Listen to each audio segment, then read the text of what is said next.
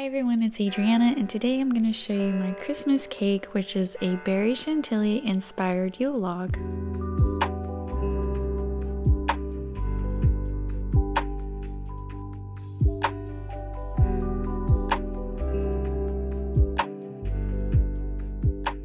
After a really heavy meal like a Christmas dinner, I always find it's really nice to serve something that's a little bit lighter and has lots of fruit. This Yule log is inspired by my berry chantilly cake, but we'll be using a chocolate sponge instead. It's filled with freshly whipped cream and any kind of berries that you like. And all those bad things you hear about sponge cake cracking when you try to roll it, well, we're going to turn that into a positive thing because we are going to intentionally crack the outside of our cake to make it look like tree bark. We'll also go over how to make tanghulu, which is a kind of candied fruit and actually looks like you're serving it with iced berries.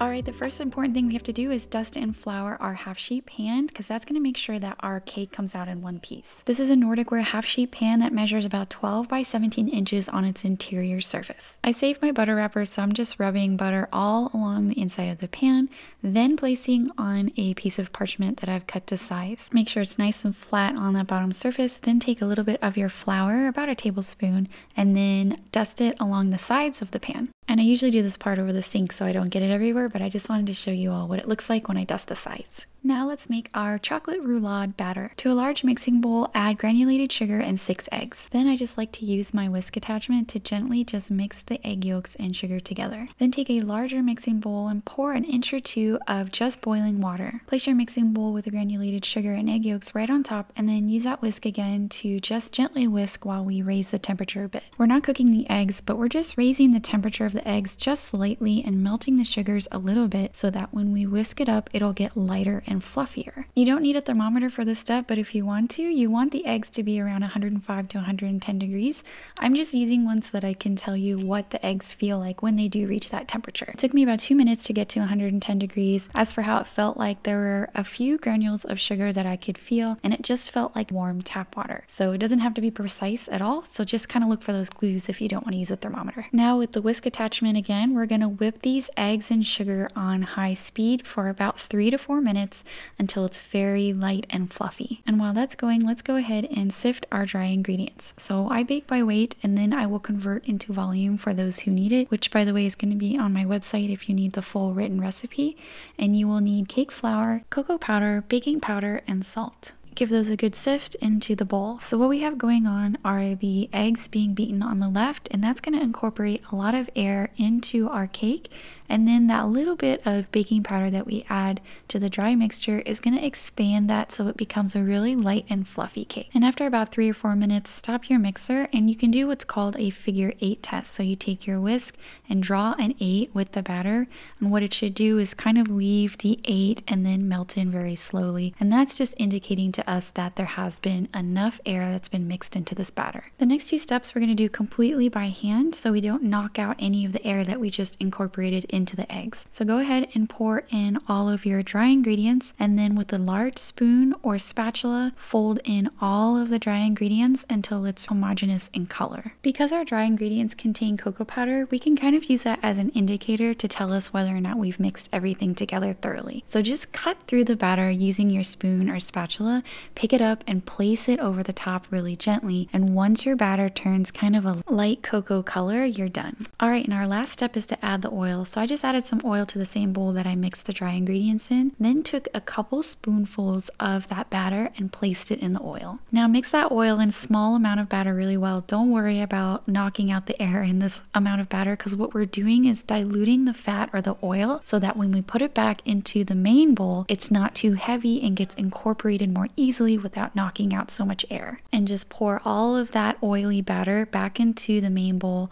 and again just start folding that in until everything gets all mixed together and the batter actually turns a little bit shiny. This doesn't take as long as mixing the dry ingredients into the egg sugar mixture that we just did, but I would say half as much folding. Then grab your prepared pan and just pour all of the batter in. You can use a spatula or a cake scraper, and we're just pushing the batter to all 4 corners corners and all the edges of the pan. Give the pan a good shake to level off the surface, and then 2 really firm taps on your countertop. Those are going to remove those really big unsightly air bubbles so you have a really consistent crumb for your sponge cake. Then place your pan in the middle of an oven that's been preheated to 350 degrees Fahrenheit for 18 to 22 minutes. You'll know your cake is done by using one of these 3 methods. You can do the skewer test, and because this is such a thin cake, we're going to go in at a diagonal, and you should have very little to no crumbs attached. The second method uses an instant read thermometer, and your thermometer should register between 205 and 209 degrees Fahrenheit. And the third method is something I suggest all bakers do because it's good to know what a baked cake feels like. So you just touch the cake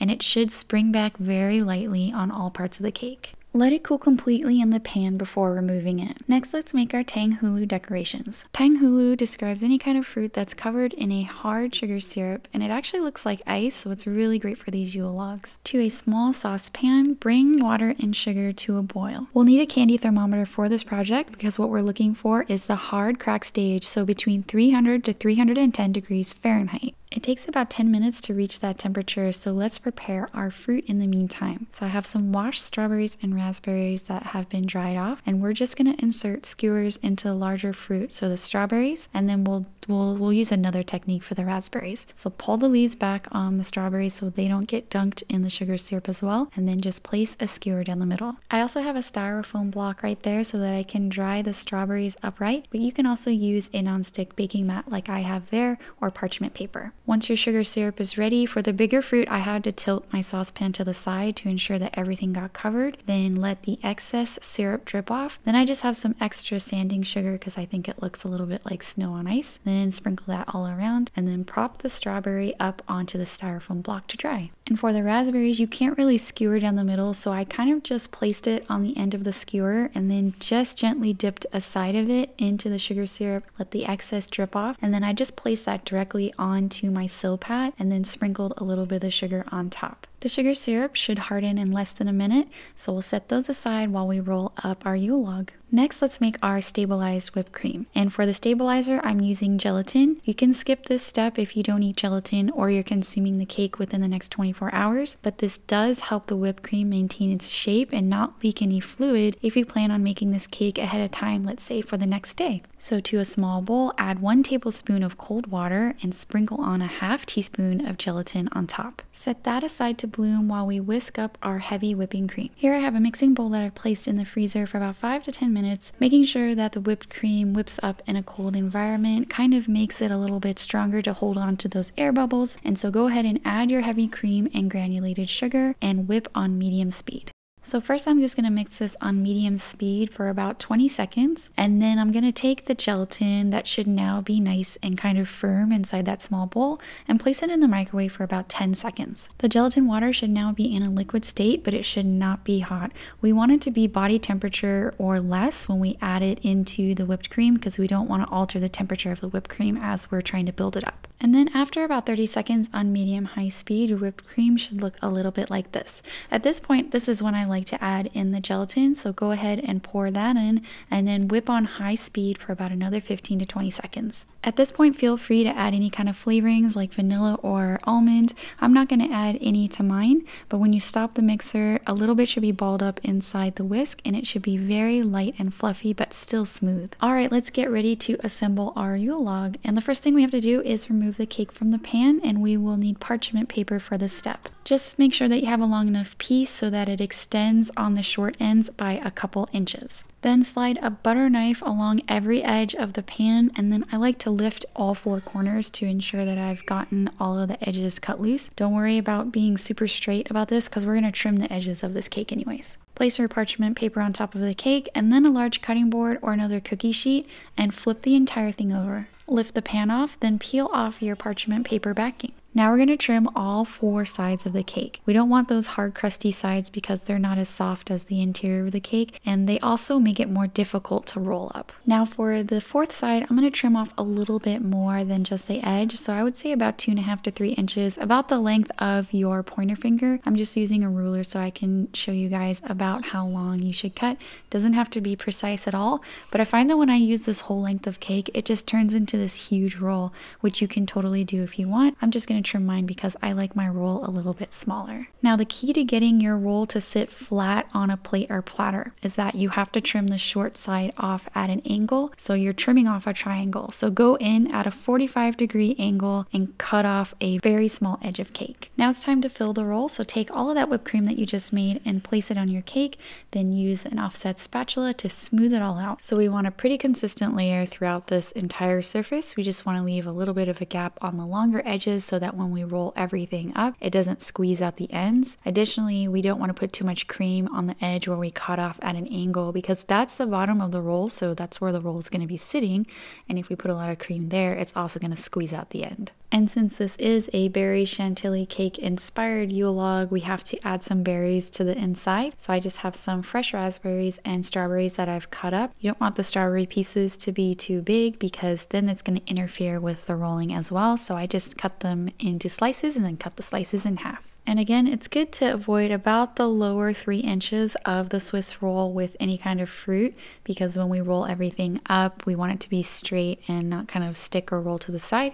And if you add fruit there, it might do that. All right, time to roll this Yule log up. So just position the cake so that the tapered side is away from you. So now you know why we needed parchment paper that was a little bit longer than the entire length of the cake. So we're gonna turn this into a roll by using just the parchment paper, which is gonna do all of the heavy lifting for us. So pull the cake up and then kind of press very gently so that the cake folds onto itself. And this is really the only part where you have to touch the cake. You just have to make sure that this end kind of curls inward and pull the paper up. And as you're doing this, try to pull the cake towards you. I have it on a cutting board, but just make sure that it's like closer to you so that you can manipulate it a little bit easier. And then you're just gonna pull the paper up and the cake is just gonna roll over itself. And when you get to the very end of the roll, meaning the cake is sitting on that tapered end, take the overlapping parchment paper and tuck it underneath the cake.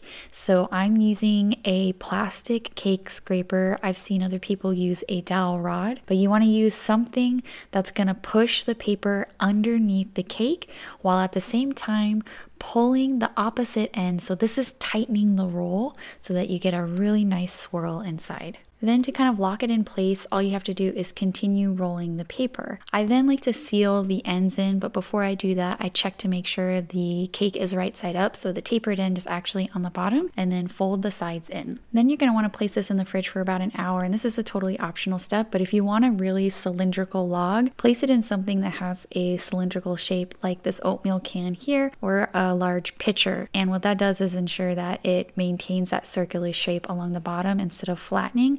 Although if you do have a flattened Yule log, that's totally fine. I've seen a lot of beautiful Yule logs that have that shape. All right, so mine's been chilling in the fridge for about an hour, and I'm going to unwrap it, plate it, and decorate it with our fruit. To give this Yule log a really clean look, I'm going to trim off the edges and save it as a little snack for myself. Then transfer your cake to a platter, and to simulate the look of bark on a tree, we're going to do something a little crazy that we usually don't do with cake. We're going to press very lightly over the surface of the cake and create a bunch of tears, and that actually makes it look like a log. And then decorate around your cake with whatever fruit you like. So I always like to try and source things from my garden, and I have a tiny little kumquat tree that's growing, so that's where I got these leaves and my little kumquat fruits. And I'm also going to use the tanghulu that I made earlier. Here's the finished cake. I'm just going to do one more thing to top it off, and that's dust on some powdered sugar, which I'm pretty sure is a requirement for all Christmas cakes.